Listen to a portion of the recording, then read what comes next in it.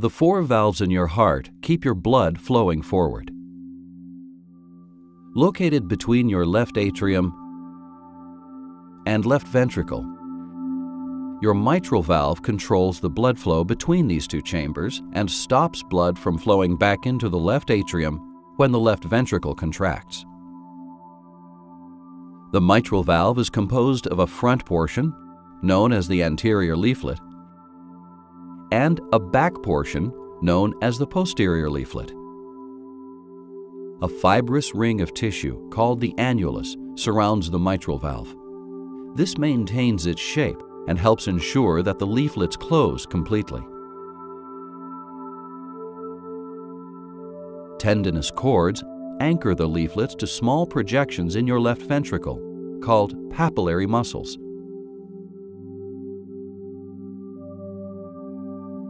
If you have mitral valve disease, your posterior leaflet enlarges and projects or prolapses into the left atrium.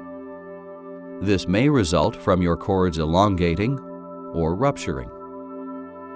The damaged valve allows blood to leak or regurgitate back into your left atrium. The only way your left ventricle can compensate for this condition is by enlarging and pumping more volume. This causes your mitral orifice to enlarge, preventing your leaflets from closing properly. To treat this condition, your doctor may suggest a type of minimally invasive procedure called robotic mitral valve repair.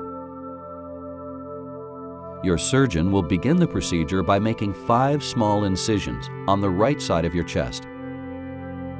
A second surgeon will insert a special camera called an endoscope and other tools attached to the robotic arms through the incisions.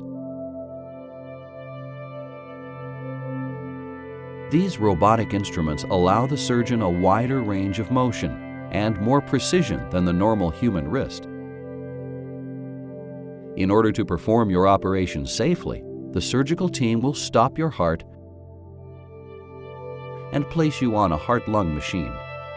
This machine takes over the functions of these organs during your operation. A tube, called a cannula, will be inserted into your right groin, draining blood from your heart into the heart-lung machine. The machine will oxygenate your blood and pump it back into your body through another cannula inserted through a small incision in your left groin.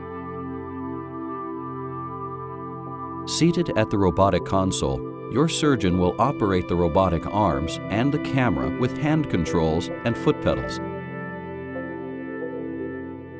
This computerized system will translate the exact movements of your surgeon's hands into precise movements of the robotic instruments.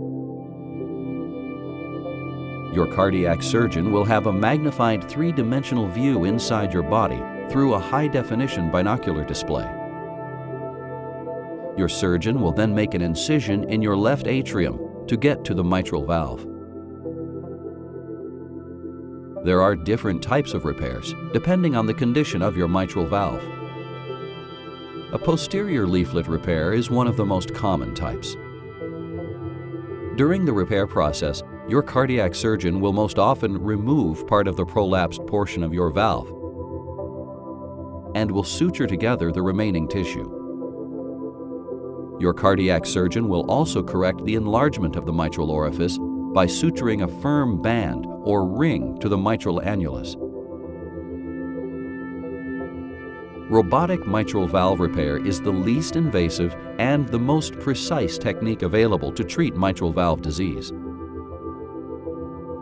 The benefits for patient include no splitting of breastbone, less pain because of no retraction of the chest wall, lower risk of infection and bleeding, allows for high-precision complex mitral valve repair, shorter hospital stay, quicker recovery and return to activity, and significantly better cosmetic results.